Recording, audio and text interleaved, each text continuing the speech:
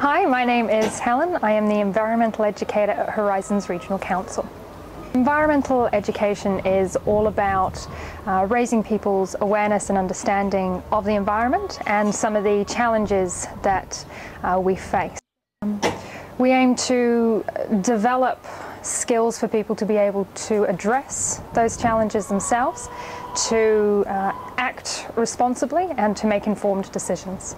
Part of what we do is just to get people to enjoy their own backyard, but to understand and respect that it is a precious resource.